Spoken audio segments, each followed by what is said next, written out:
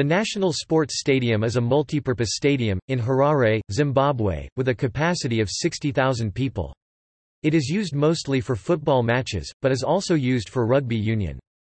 Caps United FC use the venue, which opened in 1987, for most of their home games. Topic overview. The stadium played host to Amnesty International's Human Rights Now! benefit concert on October 7, 1988. The show was headlined by Bruce Springsteen and the E Street Band and also featured Sting and Peter Gabriel, Tracy Chapman, Youssou N'Dour and Oliver Tukudzi. The sixth All-Africa Games were held here in 1995. The stadium was closed for 20 months, starting November 2006, for major renovations.